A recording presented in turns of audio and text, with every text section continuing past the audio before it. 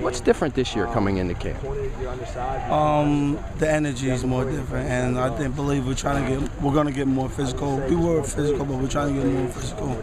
So that's probably a little difference, and that's all good. And how's the linebacking crew been as a whole? We're good. We're talking more. Chemistry is better on and off the field, so we're all together all the way. Okay, now how exciting is it for you now coming in off that last season? Do you have higher expectations for yourself? I always have high expectations for myself. I always want to do better. I don't want to stay in the middle. There's no such thing in the middle. Usually you get better or worse, so I'm always trying to get better.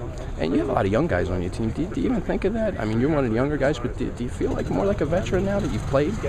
Yeah, I help them out. Anything they need on and off the field, I'm going to help them with.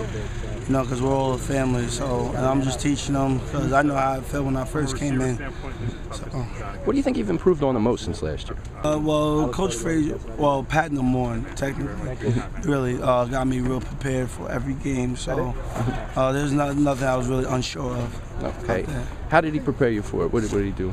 He'll pull me aside. He'll tell me, hey, I'm around the hill. Come to the hill. I'm in the meeting room. And he was just always on top of me and make sure I know my tips and everything for that week. People talk about the importance of the film study. How important has it been to you in the first 2 years? Oh, it's real important. I mean, you can draw X and O's on the board all day, but you need that live repetition to see. Just like they tell you it's going to wash down.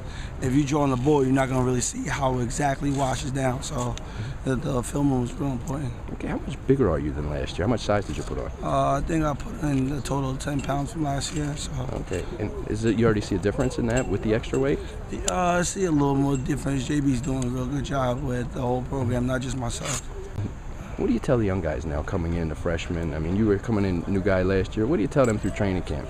I just tell them, I give them all the little tips to grind through. I'll just stay hydrated, keep drinking out the whole day, you know, because when it comes practice time, we want to be full go. And if you keep cramping, you might not get a chance. Okay, what could everybody expect out of Steve Beauharnais this year?